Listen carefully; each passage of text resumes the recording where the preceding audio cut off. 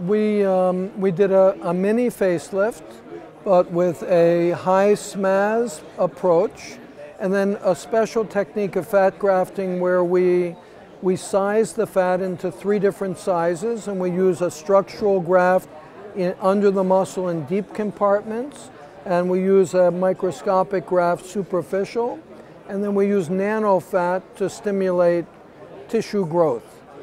So that's what we did.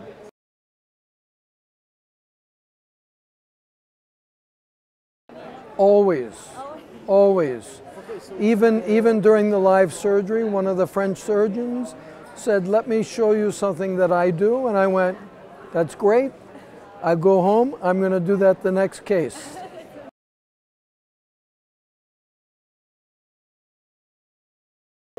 I think best to follow your passion and to do the things you enjoy. I think in today's world, to find something highly specialized, I think is very helpful.